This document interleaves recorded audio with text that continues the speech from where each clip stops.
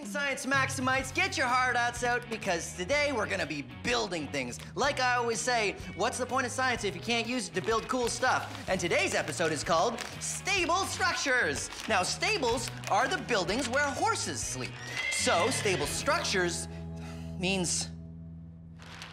I think I have the wrong kind of stable. Today, we are going to be building a gumdrop dome. And gumdrops are already kind of dome-shaped, but they don't hold a lot of weight.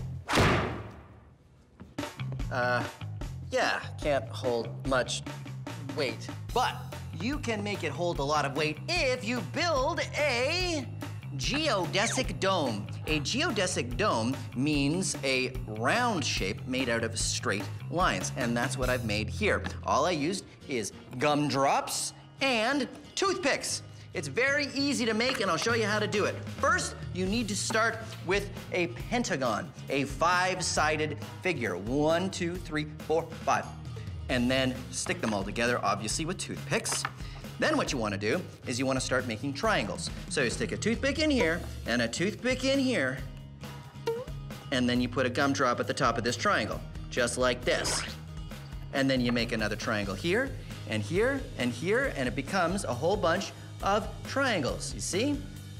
Easy to make as long as you start with a pentagon on the bottom. Now, once you've built one, I suggest you build 2 more, because then you will have a stable base and you can see just how much weight these hold. Yeah. You wanna max it out? Okay.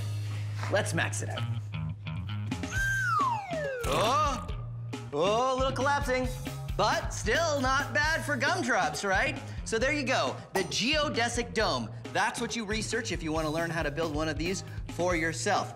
But now, let's max this out even more.